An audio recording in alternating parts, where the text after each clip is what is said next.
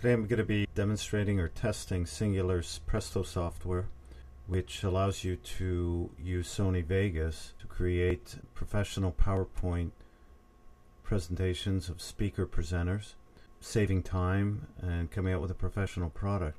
I've already set up the project. I've added the main video from the speaker. You could see on track 1 here, which was recorded with a Sony EX1 camera, and then I've added the video of the screen, which was recorded with a Panasonic GH1, and down here you could see the separate audio. In this case we recorded it separately using a shotgun mic connected to a Zoom H4n recorder. Now I've already added the slides to the project, and we're going to go and find, here we got back up here, the software from Presto, or from Singular Presto software. So let's see here, I have the slides are already in, the video is in. Now when you do this, it asks you if the tracks are synchronized, or if not, you can run, you need to synchronize the tracks, and you can run pluralize here. And I tried that, but it didn't work for some reason, maybe because the video, the main recording was split into 4. It was a 46-minute presentation, quite long, and we had to change media in the camera, and that is why it ended up in 4 pieces. As you can see here on the timeline, I'm moving it.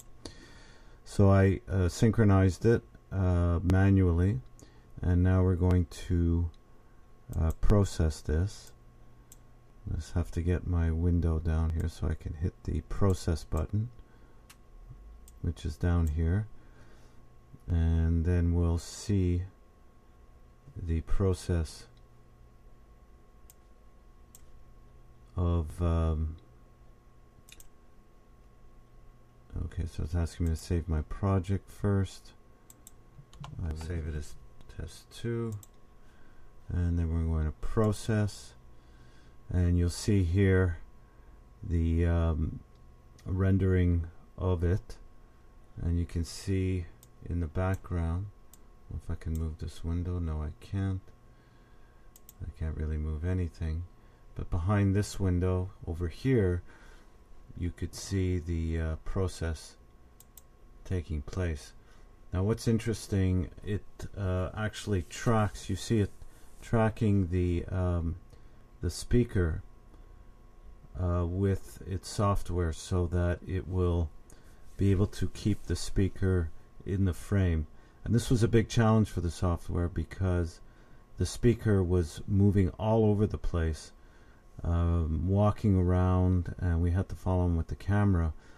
And so we'll see how the process ends up, if the software can actually keep him in the frame and throughout the presentation once it combines all the elements. So here is the output window, or the result of the rendering by software, by the Presto software, and you can see now that if we look at the tracks here, I'll just move my window up here so you can see all the tracks, that there's first of all there's markers that have been placed throughout the timeline. I'll just enlarge the timeline a little bit as well, and you can see that each marker is coinciding with a place mark, or is acting as a place mark for each slide that has now been dropped into the timeline in order to replace the video from the screen. And you can see that track now is muted out. Here's the mute button, so that no longer appears, and it's replaced by the slides that were JPEG slides from the original PowerPoint. And it's also placed the track up here with a mask, so you could see on the preview window right at the top. Let's move that out of the way. we look at the preview window, I'll just enlarge it. You can see the mask up here and the replacement slide. Let me just make this a little better quality. I'll put it to full, and you can see now that the oops, it's getting in the way, that the slide is actually on a slant. You can control that with the software as well. So the bottom line is it's done a great job. I've gone through this already prior and have made some adjustments, but the adjustments were pretty minor. At the end it made a little mistake, a couple of mistakes on the slides, but it was easy to correct. But it did track the presenter throughout and kept them within that circle. So it's a great time saver. And the only thing that you need to be careful of course, is going down to the basics, doing good audio recording, a good recording of the presenter, and just having the second camera on the screen.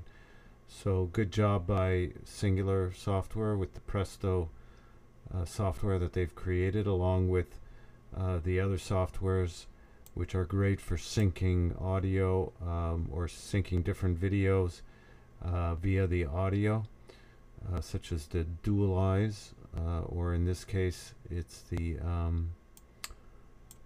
was trying to remember the name, yeah, Pluralize, sorry about that.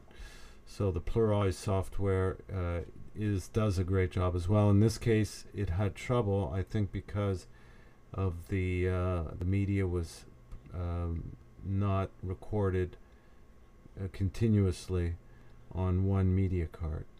But I will write to Singular to find out their take on this. But all in all, I think it's, if you're doing a lot of PowerPoint, it's a great tool to use, and